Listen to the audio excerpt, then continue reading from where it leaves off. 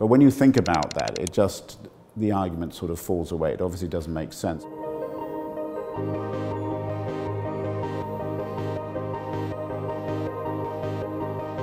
Can you tell me about your paper and the premise of it?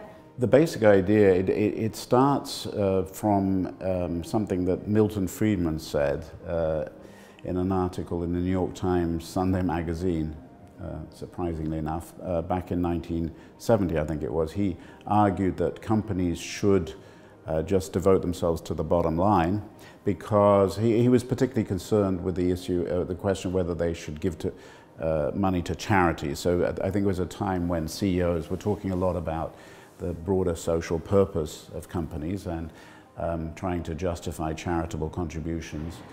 And Friedman said this is completely wrong. The only business of business was to make money. And what a company, rather than giving money to charity, should simply give that money to shareholders as a dividend, and then they could decide individually if they wanted to give to charity. So he wasn't saying, that charity wasn't important. He just said companies don't have a comparative advantage in giving to charity.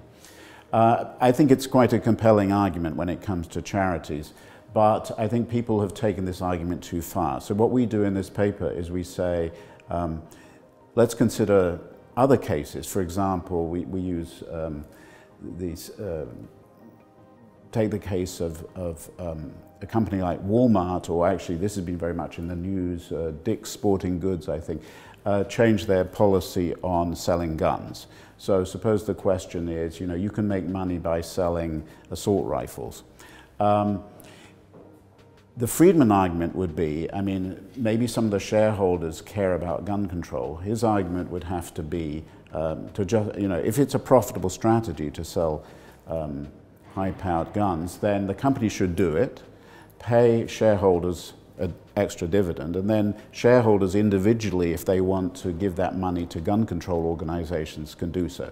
But when you think about that, the argument sort of falls away. It obviously doesn't make sense, because it could be much more efficient if the shareholders want gun control. It would be maybe much more efficient for Dick's simply not to, or Walmart, to sell the weapons in the first place. Or to take another example, think of a company polluting a lake.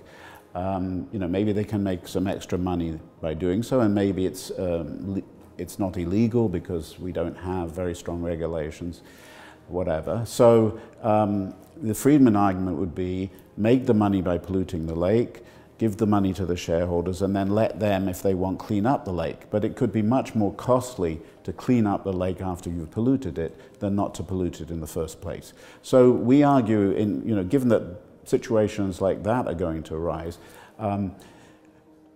shareholders of companies who have pro-social concerns, and we think shareholders do because they're just ordinary individuals, and individuals in their own private lives seem to be not just interested in the bottom line.